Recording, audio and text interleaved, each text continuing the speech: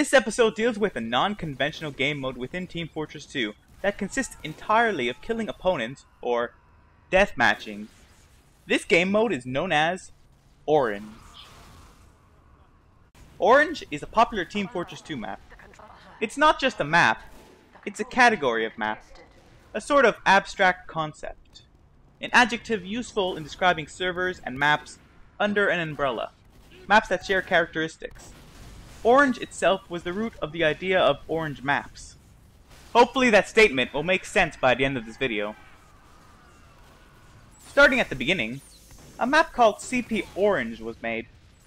It was a wide open 5 control point map with numerous technical problems. Released still in the development stage, the walls were plastered with orange and placeholder developer textures, hence the name Orange. Over the years, the map became inexplicably popular, spawning various alterations and versions of itself. More or less, the edited and remixed maps continued in the original's legacy of being subpar and borderline broken. The most popular version being CP Orange X3.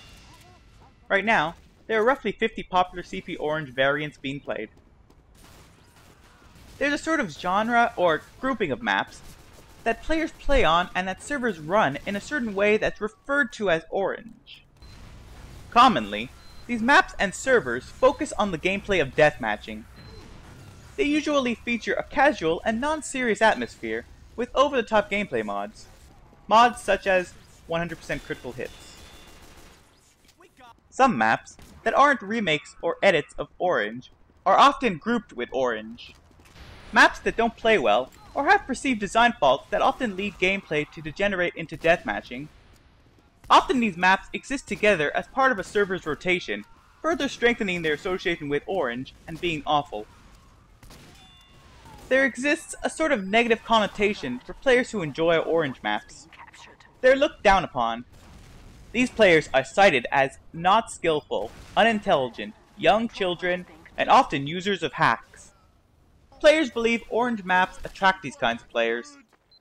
These players are generalized. Even if none of them fit into any of these categories, this is how they are seen. And that's basically Orange in a nutshell. A genre of underachiever maps in Team Fortress 2. A place where normal gameplay consists of deathmatching. Thanks for watching. Like, fave, and subscribe. Au revoir.